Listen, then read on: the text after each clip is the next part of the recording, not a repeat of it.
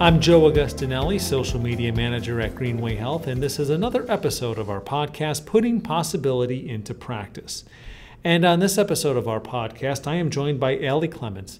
She is an Associate Claims Analyst who recently joined the team here at Greenway Health. And the reason we're welcoming Ally to the show is for the first time, at least in recent memory, and a lot of our longer time employees have also said this is the first time ever that we've had a team member with a service dog. And as Greenway strives to be more diverse and inclusion, not only in its team members, but in everything that we do in community outreach, we thought it would be great to talk to Ally about her service dog, what exactly the dog does, and raise awareness for the conditions that the dog picks up. Where'd you go to college? Where are you from? Are you originally from this area? And what brought you to Greenway Health? So I'm a UT grad, a really recent UT grad. I graduated in May. I grew up in Atlanta. When I was 18, moved to New York City, decided it was too cold, immediately moved to Florida. And I've been here ever since. That was 2015. So I've been here for 3 years now. So. How long did you spend in New York City? I'm originally from upstate New York. That's the only reason I asked. I spent 9 months there. All right. And I was there for a school year. So. Which included the winter, so that's Yes. why you came down to Florida. Okay, I understand. Whereabouts in New York City? I was like 55th and 3rd. So okay. Right Midtown East, right about awesome. The Upper East. Nice. So. What brought you to Greenway?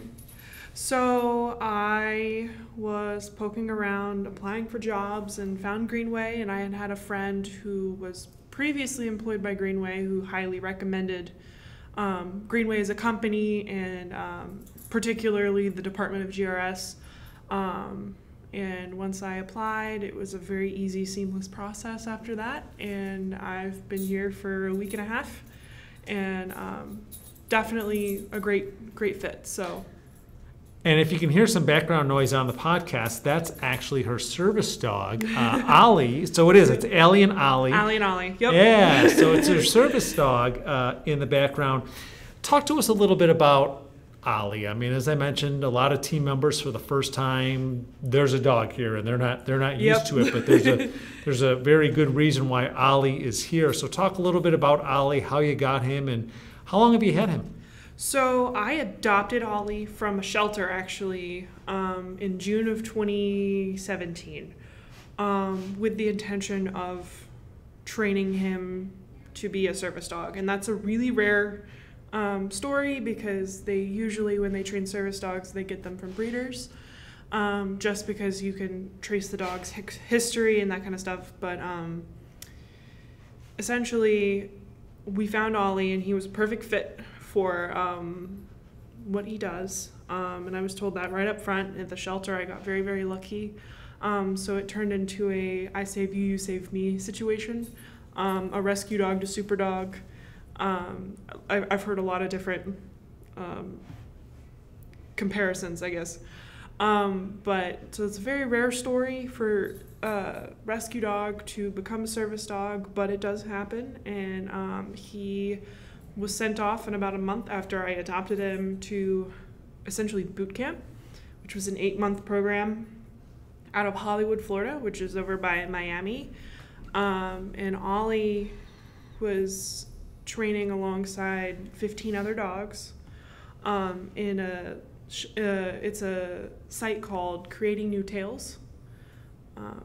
And they trained him up. He was one of the most polite dogs in his class, his trainer said, and he's one of the best gluten dogs she's ever had. So she loved him, even though he was a really rare situation, because usually they don't prefer rescues to be service dogs. But now you touched on it a little bit there in that response when you mentioned gluten, mm-hmm. But as we were explaining before the podcast started recording, there's 2 tasks that Ollie mm-hmm. is assigned with and had to get trained for. Yep. So what are those tasks as to why he's here every day? So his 2 primary tasks are gluten detection and deep pressure therapy. And I have a combination of celiac disease and Crohn's disease, which it's not an unheard of combination, but it can be a little bit sticky and dangerous because of the different diet requirements of the two. And the Crohn's is a potentially life-threatening condition, and celiac is more of a long-term, chronic up and down, controlled by diet condition. And with celiac, which I was diagnosed first with celiac, you have to follow a completely gluten-free diet. And the FDA allows up to 20 parts per million gluten in any given product to be considered gluten-free. So even if a label says gluten-free, it's not necessarily to the level that's acceptable for your body. It still has trace amounts with some products. Even among products that are like very famously gluten-free and big gluten-free empire products, often will have, trace amounts. The FDA picked 20 parts per million because they say, most celiacs can't detect that, but the key word there being most. I am very unbelievably sensitive. If somebody uses a spatula on my food and had recently touched gluten, even if it was like 2 burgers ago, that's enough to make me sick. So it's down to the products and the tiny particles in the products, to cross-contamination, to something we're dealing with at home right now is we have a sponge that all my roommates use, and I'm learning I can't use the same sponge as them because he's starting to alert to my dishes.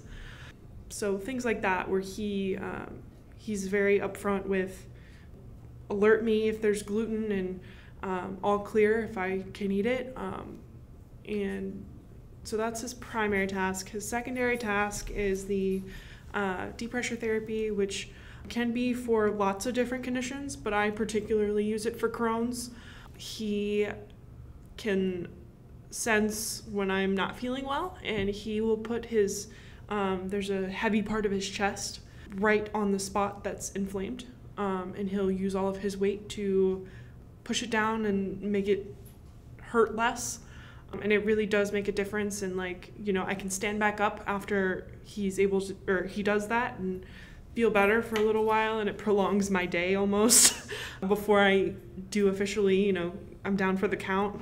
So those are his 2 primary tasks. Deep pressure therapy is really interesting because deep pressure therapy can be used for all kinds of psychiatric disorders, because there's a spot it's on your sternum, like right below your chest area, that if he uses the heavy part of his chest, and it's called covers that area, he can essentially lower your blood pressure and calm someone out of a panic attack or something along those lines. So those are his 2 primary tasks, and primarily I use him for the gluten detection, but he has been known to do the other stuff. So. And when you were talking about the gluten detection, you had mentioned that he gives you the sign, okay, it's all clear, or there's gluten. Right. When you say gives you a sign, how exactly does a dog give you a sign? So he does what's called a sit pretty for an alert. Sit pretty is essentially when he sits on his back legs straight up in the air and puts his paws on my knees. And so that signals to me that, no, you probably shouldn't eat that. And then his all clear, he will either bow or lay down, kind of depending on how he feels. But he was trained to lay down, but more recently has gotten a little lazy and just wants to bow instead for his all clear. So I translate both of them to all clear. We talked a little bit about the deep pressure therapy and how that works, and the gluten detection. So those are his 2 primary tasks. And these are the reasons you had talked about when you first got him, you were going to train him, but those are the reasons he had to go over to Miami. And my understanding is that having a dog trained for something like that isn't easy to do location-wise, correct? Right. In terms of gluten detection, there are very, very few trainers that actually are trained to be able to, it's called odor training, ODOR, and it all stands for something, and I'm not 100% sure on what it actually stands for, but there are only like a few owner trainers in the entire world. So I'm really lucky that one happened to be here in Florida, because I believe the next closest one is in Michigan. So I was considered a local, even though I was 4 hours away, but comparatively to their other clients, which are all around the world, I was local. Because at least I get to be in the same state. And it was really nice. Like when I did send him off for 8 months, I could go visit. And anytime I was in Miami for X, Y, and Z, I was popping in and checking up on his training and looking at his living quarters. It was kind of like moving a kid to college, because I literally set up his bed when I dropped him off. But yeah, the center is called Creating New Tales. It's in Hollywood. It's a really wonderful place, and they do a lot of really cool work over there. So you don't even know he's there. I mean, he stays so calm, quiet for the most part. Maybe he was just very enriched by my presentation. But all kidding aside, he has been very calm. And how has he adapted to the changes, being in the office environment? Well, he did originally go to school with me. So, he graduated in March, and my senior year ended in May. So he had 2 months of going to college with me. And so I essentially trained him how to behave with me then. But they, at the center, have to make the dogs almost invisible to people. He's more invisible when I've been sitting down a while. I've set up his space. He knows where he's supposed to be and what he's supposed to be doing. But he goes into a downstay and stays for hours and hours and hours in the same spot. He's been really shockingly amazing since we've gotten here. Like when we go through classes and everything, he makes almost no noise at all, which is amazing to me, especially considering I met him as a puppy. I saw the wild side of this little German short hair, and German short hairs are known for their energy level. So I saw the wild side, and suddenly he's adapted into this very polite, calm little dude when he's at work. And then the second work lets out at, it's been 4:15 this week, I allow people to interact if they want to, just because he loves people a lot. And you can kind of see his personality poke through when he's not forced into a downstay all day. So he is a dog at his core, even though he is working. So well, I'm glad here at Greenway that we were able to find a home for you and for Ollie. It's great having him on board, and like I said, great that we could find you guys a home here. Hope you guys enjoy your hopefully long career here at Greenway Health, and as you continue to grow and Ollie grows, perhaps we'll get together again to talk a little bit more about the service dog and exactly what Ollie does and how he has adapted. Now, of course, I understand this is a podcast and you can't see the visuals, but we will get a picture of Ollie up when we do publish the podcast. And a reminder that you can subscribe to our podcast across the social networks and the podcast platform of your choice. In addition to iTunes and Google Play, we are now available on TuneIn and on the Stitcher app. And we'll be adding more platforms here in the coming weeks. So I want to thank Ally Clements, Associate Claims Analyst, for taking time out of her day to discuss her service dog, Ollie. Ally and Ollie have joined the team here at Greenway Health, and we thank them for taking time out of their day to join me on the podcast. I am Joe Augustinelli, Social Media Manager at Greenway Health, and this has been another edition of our podcast, Putting Possibility into Practice. Thanks for listening.